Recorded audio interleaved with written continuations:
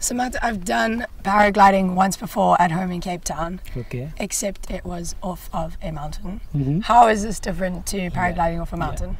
Religious way of doing paragliding is from a mountain. Yeah. You just run down a slope, and as soon as you reach a particular airspeed, you just take off. Okay, that's called a mountain launch, and this is called tow winch or winch paragliding. In this concept, we just get towed from the ground to a certain height, and after reaching a certain height, we just disconnect the line and then we glide freely.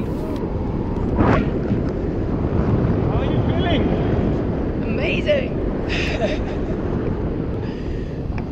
How did you get into this? Was it something that you since kind of thought about? childhood, I was very, like, I used to get dreams. I'm flying over the city, over the hilltops, terrains and all.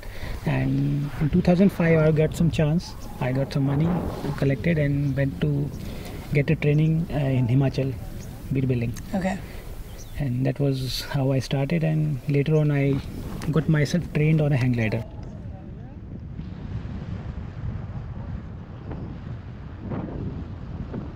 What makes paragliding in India so special? We have got flatlands, we have got Himalayas, we have got coastal lines. I should say India is the best place to do this activity. Yeah. And we are blessed with all these three features, which is very hard to find in other countries. Yeah. Where's your favorite place in India to fly? Himachal, Yeah. Bir Billing. Well, thank you so much, Samarth. That Welcome, was nice to have you, amazing. Nicole. Thank you. And I hope you like the flying. Thank you.